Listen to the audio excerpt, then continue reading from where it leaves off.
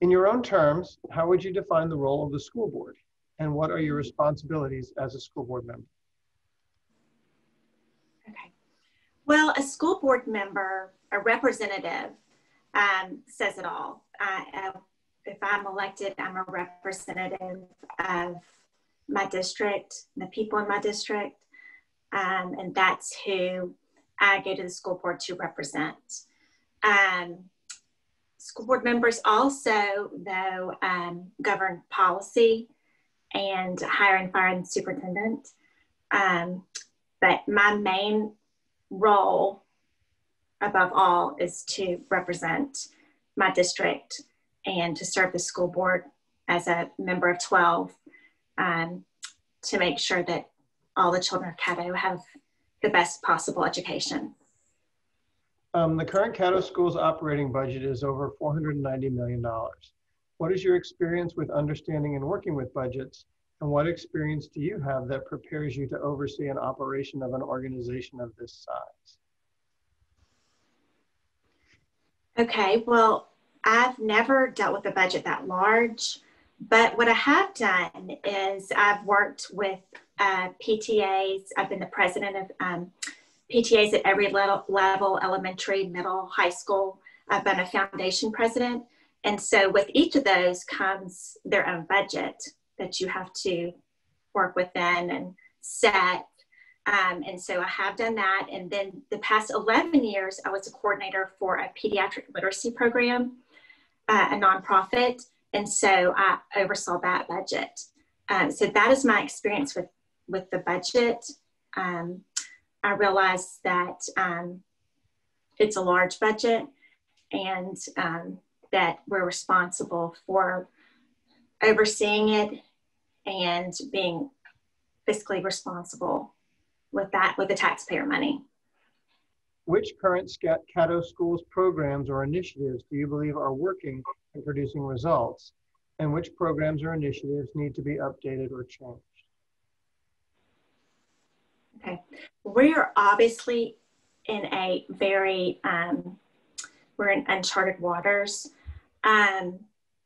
This is a very difficult time. And so currently I feel like that, I mean, as a school district, we're trying to just wade through these waters and keep everyone safe and come out on the other side, you know, as a whole school system again and back to normal.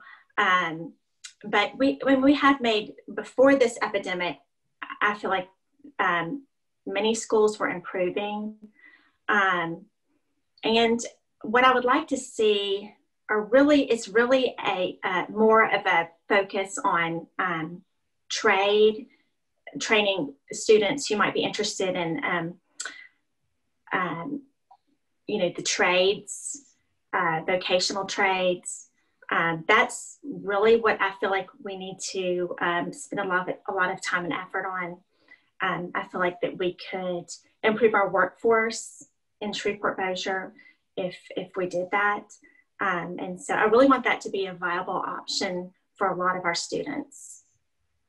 One of the greatest challenges facing the state are the unfunded pension liabilities. While the state has primary control over the retirement portion, the medical portion is under the control of the district. What steps do you believe the district needs to undertake to address this issue, both long-term and short-term? Okay. I mean, this is something that I need to educate myself more on, but I do feel like that what we could do is maybe encourage our employees to exercise, an exercise program, maybe some healthy eating initiatives, something proactive so that we aren't spending a lot of money on medical needs as they arise, but kind of head those off before they happen. For the past decade, the student population of Caddo Parish Public Schools has been declining. While there have been a number of school closures, the number and location of schools no longer match the demographics of the district. What steps do you believe the school system should take to address those changes? I know that we have been losing somewhere in the neighborhood of 800 students per year. And obviously when that happens, the school system loses money because the money follows those students. I think a lot of those students are, maybe going to other districts.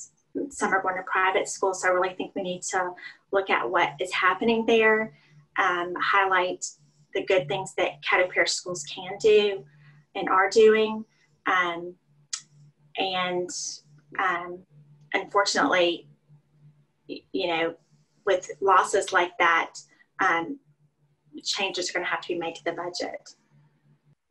While each board member represents a specific district, many of the challenges facing the public schools are district-wide problems. How do you see balancing your responsibility to your specific district and to the Caddo Parish Public Schools as a whole? Yes, each representative does represent a specific district, and we are elected by the people in that district.